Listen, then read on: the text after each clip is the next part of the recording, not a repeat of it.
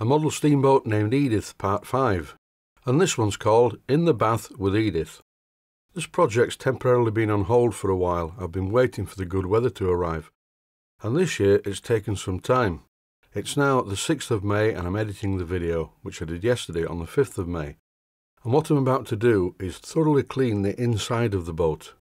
A friend of mine brought me this really nice bath. It really is a good bath, is this. It's very heavy and it's perfect for the job. So here I'm floating the boat in the bath and the boat is currently unballasted. And to say the boat leaks is a bit of an understatement. Within a couple of minutes it looks like this. This large model boat has a metal hull. There's no wood in there other than the supports for the engine and the boiler. And the entire hull is made up of metal plates soldered together over a former, which is no mean feat. As I rock the boat you can see just how much water's coming into the hull. If I put enough weight in the boat to drop it down to the water line, the water would come in a lot quicker. So what can be done about this? Well, the first job is to clean out the inside of the boat so I can see how bad it is. At the moment the inside of the boat is very dirty, oily, and also the paint is flaking very badly. The outside of the boat is very dirty as well. Here I've fitted the superstructure in place, and the superstructure is very dusty too. This model boat needs a thorough clean before I can even start the job. The sail's a bit dirty too, but this is not a big problem because in reality on an old fishing boat the sail would not be clean, so that's not too bad. I don't have any real worries about fixing up this old boat. It's just going to take a bit longer than I planned. So to start with, I removed the superstructure and I put lots of this inside. This is commercial washing up liquid. I could have used TFR, traffic film remover, but I don't like the smell of this stuff, and it also seems to burn your hands if you get in contact with it. This, however, is normal washing up liquid. Temporarily, I fitted a big lump of ballast in the bottom of the boat when I put the superstructure on, because otherwise it would have just capsized.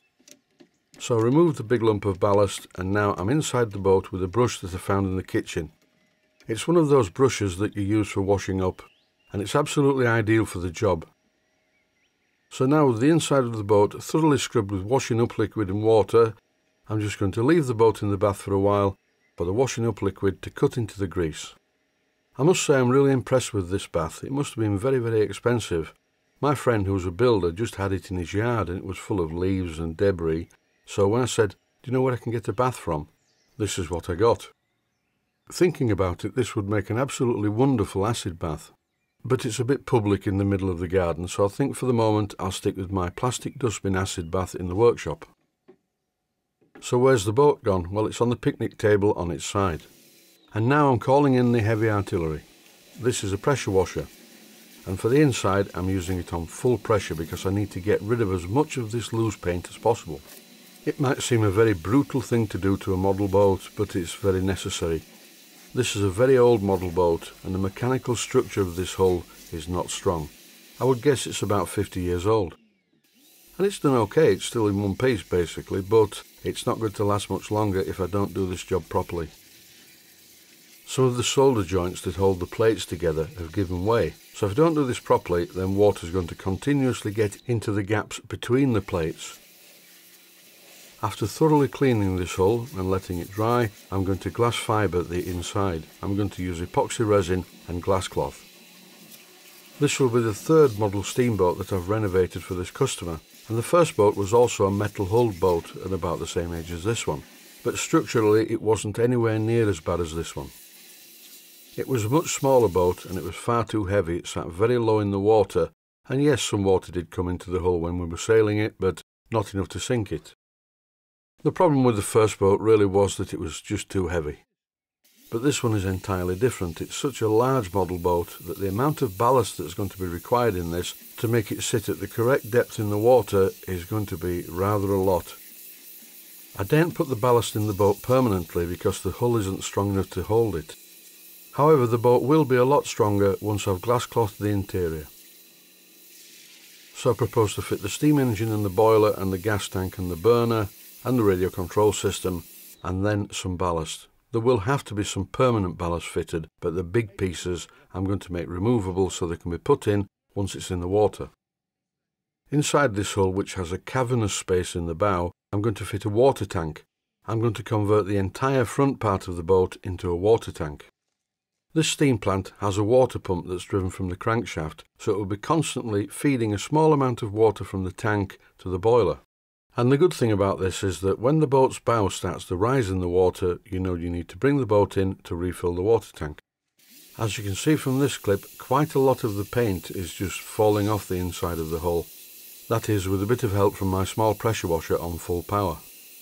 By keeping the pressure washer very close to the inside of the hull, the blast of the water removes the paint, but it only removes paint that's not firmly stuck to the hull. If the paint isn't removed by this pressure blast, then it's stuck to the hull and it's going to be okay. The steel plates that this boat's made out of are made from tinned steel, and I was told by the son of the man who built this boat that the metal for the plates was cut out of baked bean tins, lots of them. Now it's time to clean up the superstructure, and here I'm using exactly the same principle as I did with the inside of the hull, applying concentrated washing up liquid with a small brush. And then once again I use the pressure washer, but it's set to an entirely different setting. This is not full power, this is a wide, much more gentle spray. I do not want to remove the paint from this superstructure. In fact, the general plan is not to do a lot with the external paintwork because it sort of looks good, it's part of the boat. But I will have to paint the red part underneath. This is damaged. Some of the plates have lifted and there's been attempts at putting filler in there, so this needs doing properly. I daren't use heat on the hull. It would be quite a simple job, I suppose, to resolder it, but as one set of plates were resoldered, the ones adjacent to them would come loose. That would be a disaster. So instead I propose to enlarge the gaps to get some JB Weld in there. JB Weld is a two-part epoxy mix that has some steel in it, and it's amazing stuff to use. It takes 24 hours to set, and once it's in there very permanently. I've used this JB Weld stuff for a while because quite a few viewers started to recommend it, and I gave it a try, and they were right, it really is very good stuff.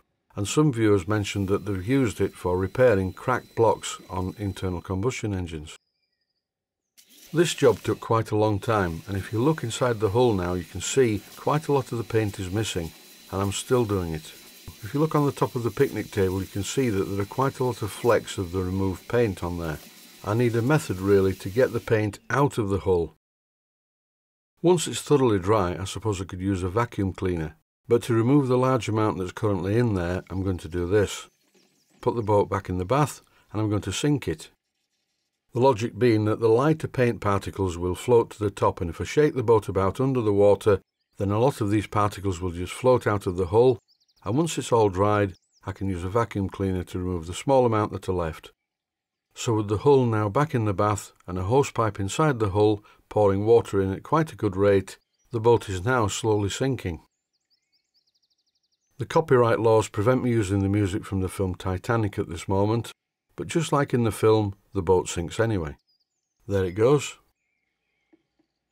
It's interesting to see that the hull sinks in the bath pretty much like a full-size boat would sink, only everything happens faster. If I slow this clip down, so this is a replay, you'll see what I mean.